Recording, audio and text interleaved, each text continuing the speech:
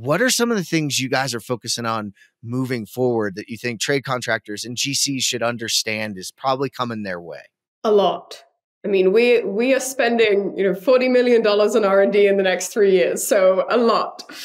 A couple of things that I'll bring up. One is I think there are going to be significant increases in the capabilities of intelligence, right? So a lot of what we're building internally is how do we make analytics even more powerful, right? How do we give you tracking capabilities that now using AI are capable, possible that weren't possible, let's say, a year or two ago.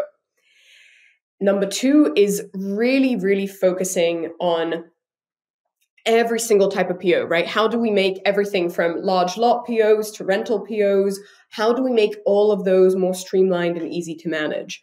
It's doubling down on spend management, right? How do we stop you from spending that money in the first place? Not spending it and then tracking it later, but actually building in more permissioning, making it so it's easier for you to track rebates with different vendors that you have, to track payment schedules so that you know you're optimizing cash flow, and making it so that your orders are as accurate as possible so you're not spending the money that you shouldn't have actually spent.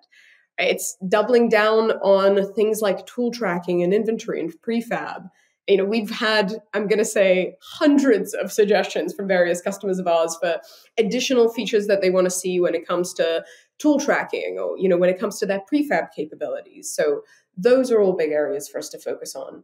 I think in general, for us, the way we think about it is it's going deep, right? It's taking features that aren't just at the surface level, but it's really making sure that if we talk about something like spend management or if we talk about something like tool tracking, it's going to truly solve the problems that are most pertinent. And I think 2-3 years from now, you're going to look back on today and be like, wow, we were really just at the beginning.